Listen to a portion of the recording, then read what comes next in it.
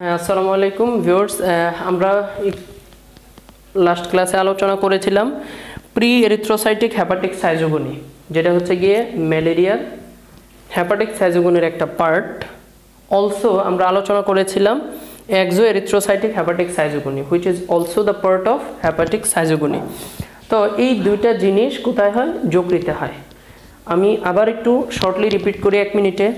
প্রথমে hepatic schizogony শুরু হয়েছিল প্রি এরিথ্রোসাইটিক হ্যাপাটিক সাইজোগনি দিয়ে। মশকে যখন কামড় দিল, রক্তের মাধ্যমে 48 ঘন্টার ভিতরে জীবাণু চলে আসলো হ্যাপাটোসাইটে, আসে খাওয়া দাওয়া করলো, একটু মোটা সোটা হইলো, গোলগাল লাইক মি মোটা সোটা হইলো, এটা হচ্ছে ক্রিপ্টোজয়েড। তারপরে সাইটোপ্লাজম ব্যতীত নিউক্লিয়াস বারবার বিভক্ত হওয়া শুরু করলো, এটাকে বলা হয় সাইজন দশা। পরে প্রত্যেকটা নিউক্লিয়াসকে কেন্দ্র করে সাইটোপ্লাজমে পেয়ার করলো, এটাকে বলা হয় ক্রিপ্টোজয়েড দশা, ক্রিপ্টোমেরোজয়েড দশা। এই ক্রিপ্টোমেরোজয়েডগুলো পরে যে যকৃত কোষকে আক্রমণ করছিল ওইটাকে ভেঙে বের হয়ে চলে আসে শেষ প্রি এরিথ্রোসাইটিক হ্যাপাটিক সাইজোগনি। দেন এক্সো এরিথ্রোসাইটিক হ্যাপাটিক সাইজোগনি শুরু হচ্ছে গিয়ে নতুন একটা যকৃত কোষকে আক্রমণ করার মাধ্যমে। ক্রিপ্টোমেরোজয়েডগুলো নতুন যকৃত কোষকে আক্রমণ করে জাস্ট সিম্পল একটা সাইজন দশা। কি সাইজন দশা? বহু নিউক্লিয়াস বিশিষ্ট দশা। মানে প্রত্যেকটা ক্রিপ্টোমেরোজয়েটের সাইটোপ্লাজম ব্যতীত নিউক্লিয়াসটা বারবার বিভক্ত হয়, সাইজন দশা। পরে ওই নিউক্লিয়াসকে কেন্দ্র করে আবার সাইটোপ্লাজম আসে,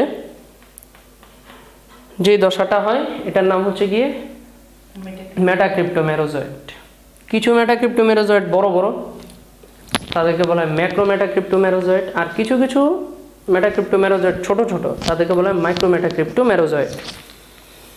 মাইক্রোমেটাক্রিপ্টোমেরোজয়েট এবং ম্যাক্রোমেটাক্রিপ্টোমেরোজয়েট থেকে শুরু করবো আমি এরিথ্রোসাইটিক সাইজোগনি।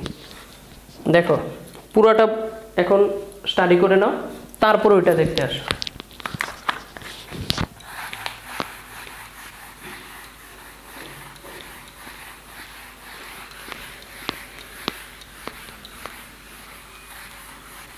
দেখো দুইটা জিনিস বলছিলাম, একটা হচ্ছে গিয়ে ম্যাক্রোমেটাক্রিপ্টোমেরোজয়েট, মাইক্রোমেটাক্রিপ্টোমেরোজয়েট। এই যে যকৃতে, এটা হচ্ছে একটা পোর্টাল লোব, যতটুকু বুঝতে পারো আর কি। এটা হচ্ছে পোর্টাল লোব, কেন্দ্রীয় শিরা। তো পোর্টাল লোবে এই মাঝখানে মাঝখানে থাকে এরকম,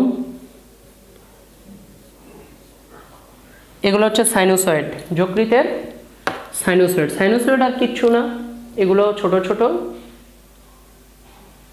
ক্যাপিলারি বা কৌশিক জালিকা।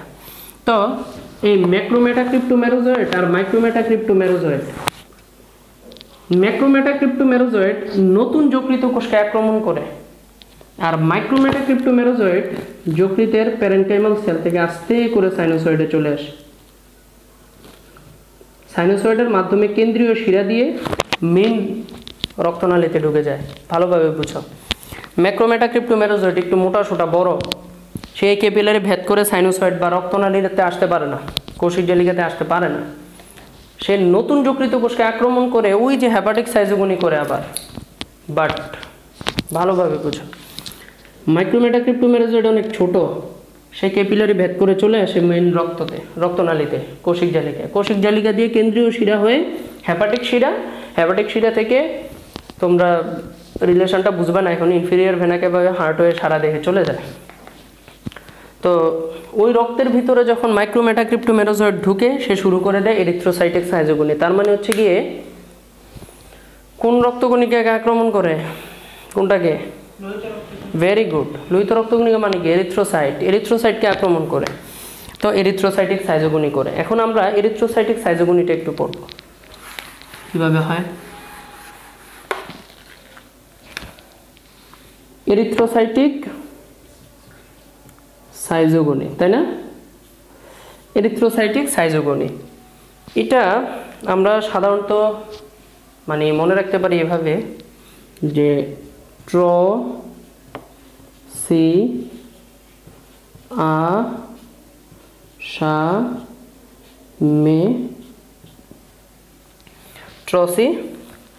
আসামে, ঠিক আছে?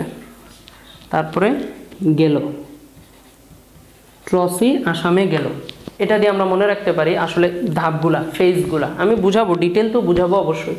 আমরা ফেজগুলো এভাবে মনে রাখতে পারি যে ট্রসি আসামে গেল কিভাবে। ট্রতে হচ্ছে গিয়ে ট্রফোজয়েড,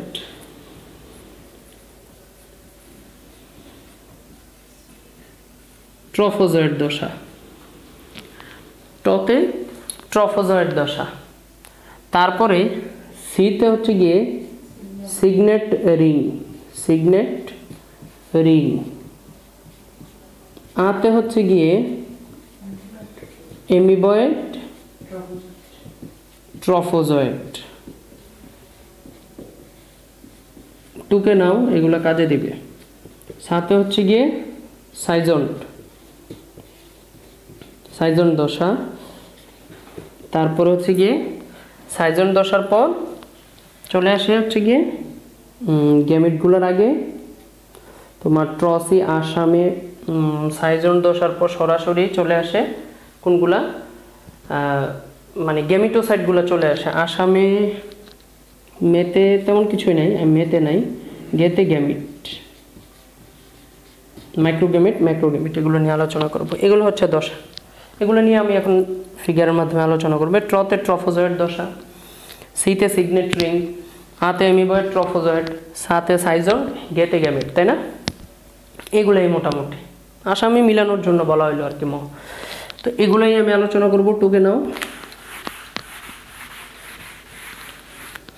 তো শুরু হয়েছে কি বলছিলাম, মাইক্রোগ্যামেটোসাইট যেটা ছিল এটা লোহিত রক্তকণিকাকে আক্রমণ করছিল, কারণ সে রক্তনালীতে ঢুকে গেছে। তো এটা ধরো একটা লোহিত রক্তকণিকা আরবিসি। তো যখন সে লোহিত রক্তকণিকাকে আক্রমণ করলো, সে লোহিত রক্তকণিকার ভিতরে ঢুকলো, ঠিক আছে? যখন সে ঢুকলো, এই দশাটার নাম হচ্ছে গিয়ে ট্রফোজয়েড। অ্যাকচুয়ালি সে ঢুকলো, ঢুকে একটু খাওয়া দাওয়া করলো, গোলগাল হবে, আগে তো ঢুকলো, ঠিক আছে? এই যে ঢুকলো লোহিত রক্তকণিকার ভিতরে বা লোহিত রক্তকণিকা আক্রমণ করলো, এটা হচ্ছে ট্রফোজয়েড দশা। তারপরে সে করে কি, একটু খাওয়া দাওয়া করে, খাওয়া দাওয়া করে একটু মোটা সোটা হয়, ঠিক আছে?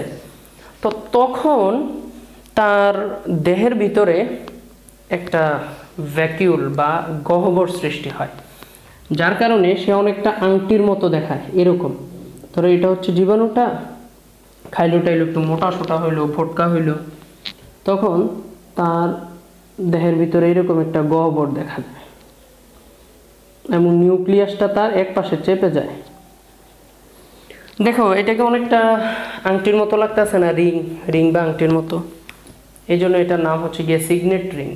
জীবাণুটা অনেকটা রিংয়ের মতো, লাইক এ রিং, বিয়ের রিংয়ের মতো মনে হয়, এই জন্য এটার নাম হচ্ছে সিগনেট রিং। ট্রফোজয়েড দেন সিগনেট রিং। তারপরে আস্তে আস্তে কোষ, মানে কোষের ভিতরে যে একটা ভ্যাকিউল বা গহ্বর, এটা চলে যায় এবং জীবাণুর শেপটাও কিন্তু এই রিং থেকে অনেকটা লাইক এমিবার মতো চেঞ্জ হয়ে যায়। কীরকম? ধরো জীবাণুটা অনেকটা এরকম হয়ে যায়, লাইক দিস, লাইক এমিবা, এমিবার মতো হয়ে যায়। Very important. এই দশাটার নাম হচ্ছে গিয়ে এমিবয়েড ট্রফোজয়েড, এমিবয়েড ট্রফোজয়েড দশা। তো কি কি বললাম? প্রথমে হচ্ছে গিয়ে ট্রফোজয়েড, পরে খাওয়া দাওয়া করলো, একটু গোলগাল হইলো, জীবাণুর ভিতরে একটা ভ্যাকিউল বা গহ্বরের মতো তৈরি হইলো, সিগনেট রিং।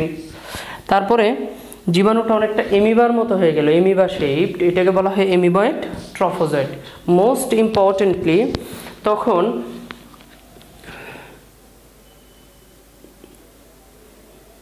লোহিত রক্তকণিকার ভিতরে কিছু কণা দেখা দেয়, তাই না? লোহিত রক্তকণিকার ভিতরে এই কণাগুলোর নাম হচ্ছে সাফনার্স কণা বা সাফনার্স দানা, যেটাই বলো, সাফনার্স দানা। তো এই সাফনার্স দানাগুলা অ্যাকচুয়ালি লোহিত রক্তকণিকার ভিতরে দেখে আমরা এটাকে ম্যালেরিয়া জ্বর, জ্বর তো হবে অবশ্যই, এটা তো একটা জ্বর, তো এই জ্বরটা কি ম্যালেরিয়া জ্বর কিনা এটা ডায়াগনোসিস করার জন্য ইনভেস্টিগেশনে আমরা লোহিত রক্তকণিকার ভিতরে সাফনার্স দানা দেখে থাকি, সাধারণত in case of erythrocytic schizogony. Clear? তো মোটামুটি দেখা যায় যে এরিথ্রোসাইটিক সাইজোগনি যে 48 ঘন্টার মতো চলে। তো এবার আসো এমিবয়েড ট্রফোজয়েড। তারপরে জীবাণুর তোমার সামানিকে সাইজন, জীবাণুর এই নিউক্লিয়াসটা বহু নিউক্লিয়াস বিশিষ্ট দশায় পরিণত হয়। মানে হচ্ছে এই ধরো জীবাণুটা, তার নিউক্লিয়াসটা বহু নিউক্লিয়াসে ভাগ হয়। ঠিক আছে, এটা হচ্ছে সাইজন দশা। ক্লিয়ার? তার মানে হচ্ছে গিয়ে নিউক্লিয়াসটা বহু নিউক্লিয়াসে ভাগ হয়ে গেল কিন্তু সাইটোপ্লাজম ভাগ হলো না, এটা হচ্ছে সাইজন দশা। এবং মোস্ট ইম্পর্টেন্টলি সাইজন দশাই তো সাইজন দশায় না অন্য দশায়? সাইজন না, সাইজনটার পরের দশাটার নাম কি? গ্যামেটোসাইট তৈরি হয়েছে, তাই না? আচ্ছা, তো মোস্ট ইম্পর্টেন্টলি তখন জীবাণুর ভিতরে একটা বর্জ্য পদার্থ জমা হয়, এটার নাম হচ্ছে কি হিমোজয়েন। এই হিমোজয়েনের প্রভাবে জ্বর আসে। তারপরে এই সাইটোপ্লাজম, এই নিউক্লিয়াসগুলোকে কেন্দ্র করে সাইটোপ্লাজম আসতে থাকে। ঠিক আছে, তখন জীবাণুর ভিতরের আকৃতিটা এরকম হয়ে যায়, অনেকটা রোজেট টাইপের। আমি যদি একটু রোজেট টাইপের করে দেখাই,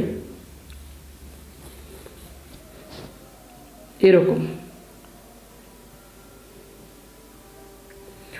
নিউক্লিয়াসকে কেন্দ্র করে সাইটোপ্লাজম আসতে থাকে, তখন জীবাণুর আকৃতিটা অনেকটা রোজেট বিন্যাস হয়ে যায়, রোজেট টাইপের।